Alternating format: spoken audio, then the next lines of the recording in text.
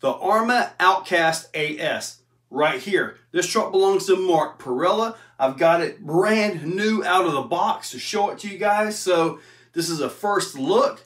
I'm going to take a look in the chassis, point out the things that catch my eye, maybe do a little visual comparison between this guy right here. So we'll just have to see how it stacks up. Guys, take a look. So the first thing you notice is this retro style body, similar to the Outcast 6S. You know, it's a really unique looking body. Looks good. The paint looks good. So yeah, why not put it on there? Nice bumper right here too. And we'll see how durable that is soon. Got a little bit different tire on it. A little bit more of a MX style tread. So that's definitely different than the Creighton 8S. Got some skids up here. The bolt heads are actually sticking up. So when this thing skids on the asphalt, those are going to get nice and shiny. Even these right back through here, the same thing. So let's go ahead and get the body off and look underneath.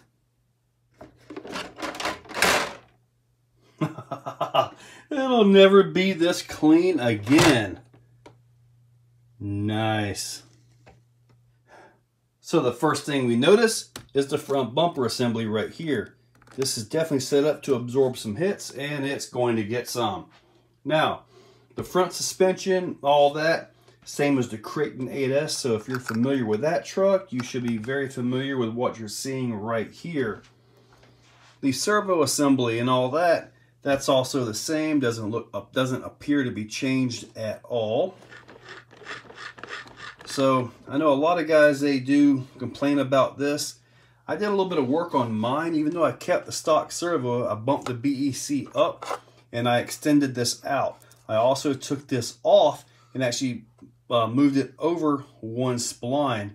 That way it would actually work, and it seems to work pretty darn good like that. So, and also you can link up to this. I believe the 1080 Hobby Wing tuner actually works on this, and you can actually bump the internal BEC up. So we'll be doing that. It's got their big EC5 connectors. Those are probably going to go away for some XT90s. Now, get into it a little bit more here. Oh, geez. It's heavy. It doesn't feel quite as heavy as a Creighton, but it's got the same Creighton motor, same fan, all this, same transmission. Now, a lot of guys are just immediately swapping out the pinion gear right from the very first spot, because it does come with a larger pinion gear, speed gear. And I'm pretty much going to do that. However, first we're going to get actual speed run with this as compared to the speed pinion, just to see what the difference is. Now, it appears everything from here forward is pretty well standard Creighton. So, or standard issue, nothing changed there. Everything changes in the back. Now, although the back end has the same rear axle assembly and all that, it's obviously quite a bit shorter. Everything is shorter back here, so yeah. Battery trays are still adjustable, so you better back that up a little bit to get a long battery, so not an issue. And pretty much it's just a shortened up Creighton. I mean, that's pretty much it, really. Now, I do want to mention that because this front half is just like the Creighton, obviously all your big motors can fit right in there. So, and it wouldn't surprise me if Mark doesn't decide to get one of those big motors. In the back, they actually included a tiny little short version of that support. So that's actually pretty cool. Now, with the chassis being so short and all that, you know, I kind of wonder if it really needs it, but it's there. That's a good thing. I know the V1.5 Creighton really needed it pretty bad. When they first came out, they were bending pretty easily. So, yeah, when I saw that, that was what actually got me to get the Creighton. So, neat truck.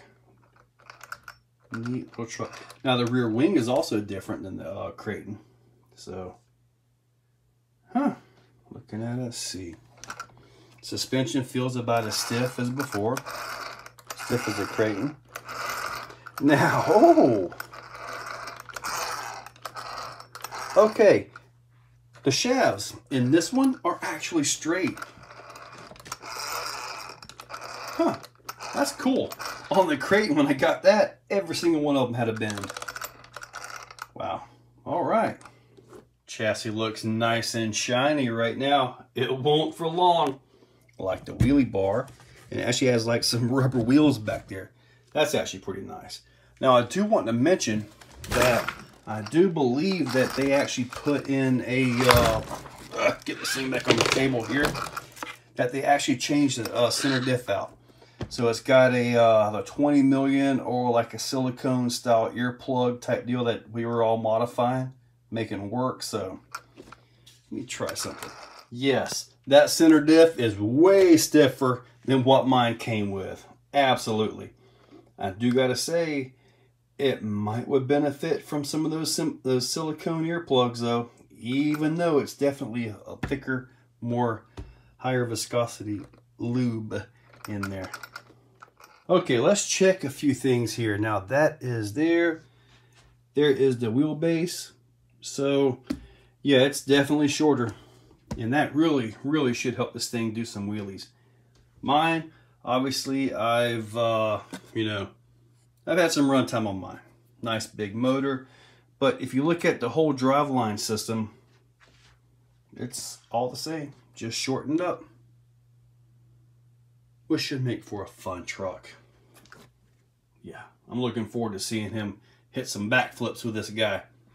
Well, speaking of that, now, obviously these are not the stock tires, but anyways, it looks good. It really does. So guys, that was my first look at the Arrma Outcast 8S. I'm impressed. I think it's going to be a lot more fun truck than what the Creighton is. Just because a short wheelbase, well, that'll just allow it to get them flips a little bit better. I mean, you guys have seen this one. I can barely get the flips, but it does. I mean, it gets them. That right there should zip on over. So anyways, hopefully they made a little bit more durability in the arms. They look identical to what I've got. Since I broke that one rear left arm, I bought some new ones and I did the whole boiling thing and I haven't broke any since. So that's a good thing, right? So guys, that was the first look. Check that description for Arrma. Links for this truck right here, and also links for other things, affiliate links, eBay, Amazon, AMain. Use those links to check out whatever's in your cart or buy whatever they take you to. You might like it, right? Well, anyway, guys, check that description. Make sure you're subscribed. Stay tuned for the running video. Should be coming up soon. And thank you all for watching. If you guys like what you see, make sure you're subscribed. Hit that subscribe button and ring the bell. If you really, really like what you see, consider clicking on that join button down below. With that, you can actually become a channel member. Members get early viewing of many of the videos and, a little bit more personalized. Guys, thank you all for watching.